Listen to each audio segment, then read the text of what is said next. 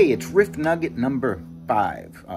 ChatGPT picked this name, not me. I thought it was so silly that I like, I want to keep it. I like it, right? But it's Riff Nugget as in like short sort of nuggets, right? Not boulders. If I called it Riff Boulder, that would be like my longer 20, 30-minute lessons on YouTube. These are just Riff Nuggets. They're a little bit shorter, easier to digest, okay? So remember in the last one, I talked about the 1, 5, 3 triad arpeggios. They're really beautiful, like this.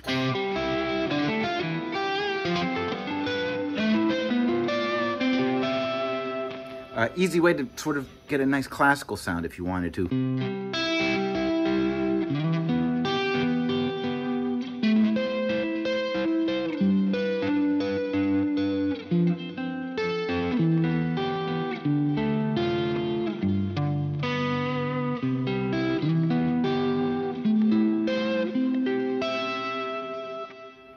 Now, the reason I think these are important is because thinking in triads is really useful in a lot of ways.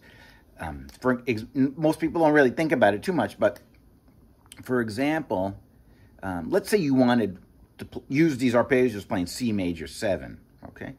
So one way you can think about it, remember a C major 7 would be C, E, G, B, right? So when we play this, we are really just playing the triad.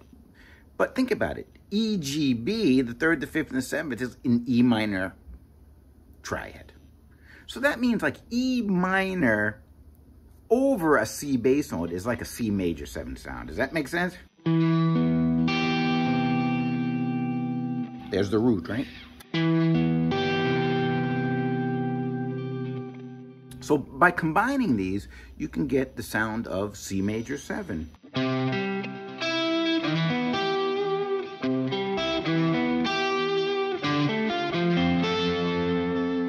Right? So that's why I think it's important to think about triads this way. You can superimposing them is great. And triads are very simple sounds. So it's sort of a simple sound that can turn into a complicated sound, and I sort of like that concept. All right. So, anyways, today I wrote a little etude, and I'm gonna play in a little bit, sort of like a classical sounding E minor etude. Now, I'm not a classical guitarist by any means, but these arpeggios sort of lend themselves to that. So today we're in E minor, right? E minor is the same as G major. Okay. So how can we play G major?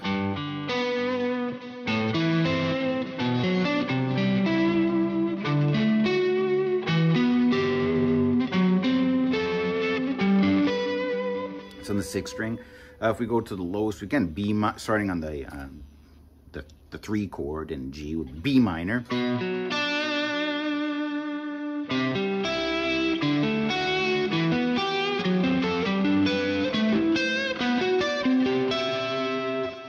And then you go to the 4th string too. This is fine too.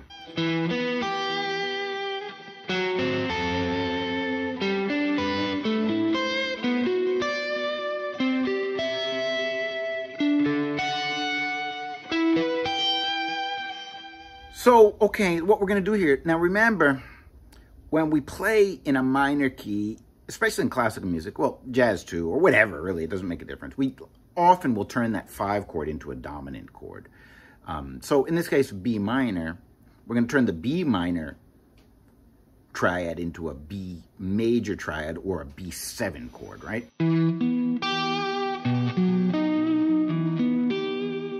Now, but what if we want B7?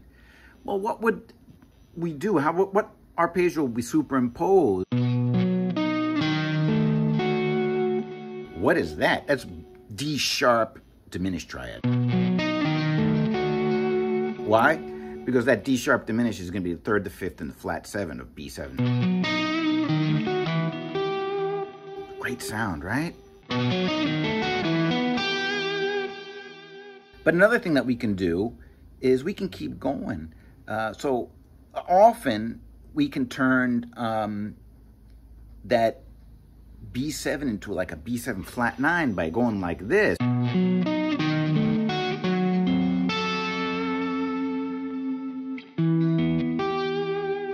what do we have here? B7, sorry, B, D sharp diminished. Up a minor third from that is F sharp diminished. So the sound we're gonna get from that is up like a B7 flat 9 sound. Very nice.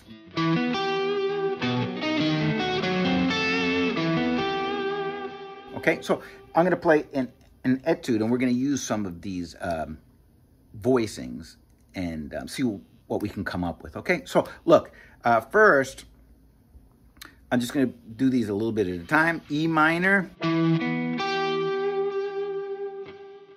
D sharp diminished. Then I'm gonna play another. I'm not gonna get into these arpeggios, but I'm gonna show it anyways.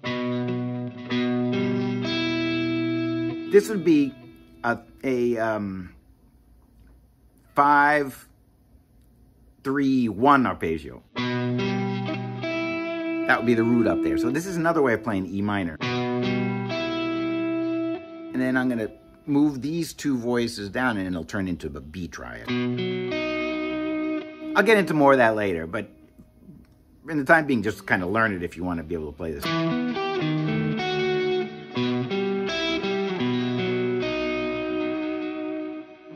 Okay, so then I'm going to go back to E minor.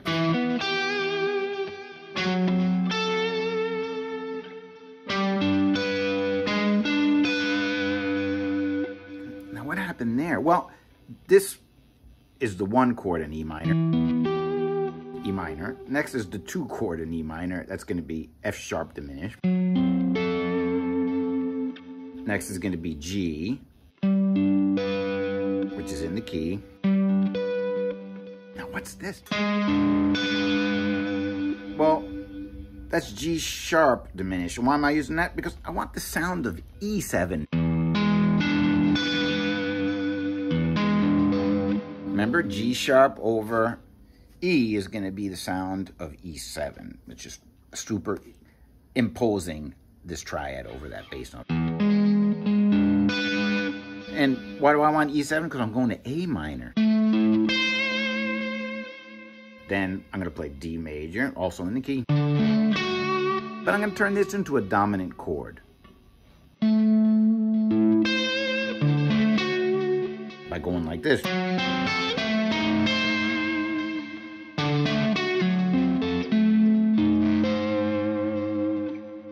G,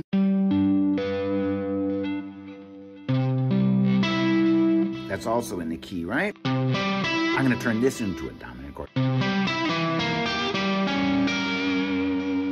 I'm going to play F major, which is, I guess, sort of borrowed from the neighboring key. And then by moving this note up a half step, I turn that into F sharp diminished, which is the 2 chord again in E minor, just like a little trick, harmonic trick. B7, we like that, right? It's 5 chord.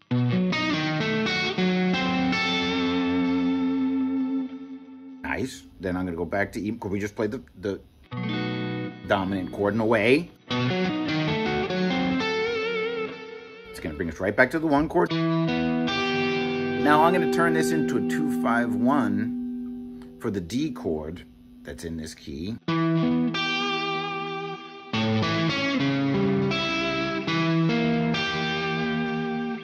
D chord.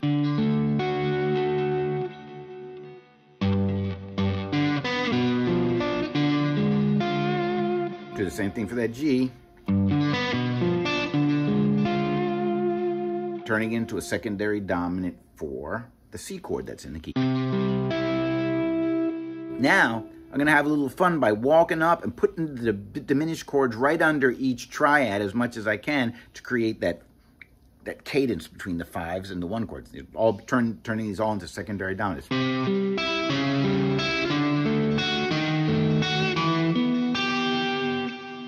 I'm not going to do it because here's the 2 chord, which also functions as sort of like a D7 sound for the G chord.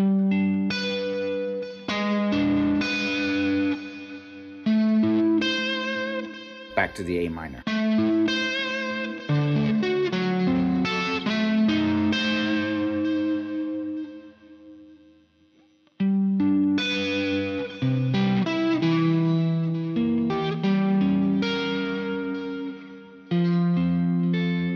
Remember we did this once before?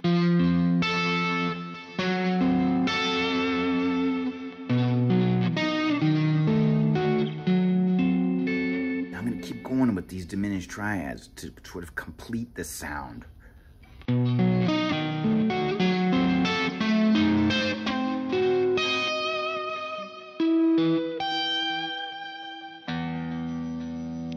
Okay, so look at the Roman numeral analysis, and you'll sort of see what's going on, right? You know, if this is confusing, you want to be able to look at all the chords in the key and look at what the secondary dominants are for all the chords in the key, and that gives you the answers of how to do this, and also it just explains to you what's going on. Okay, so let me play this and see if I can pull it off. Okay.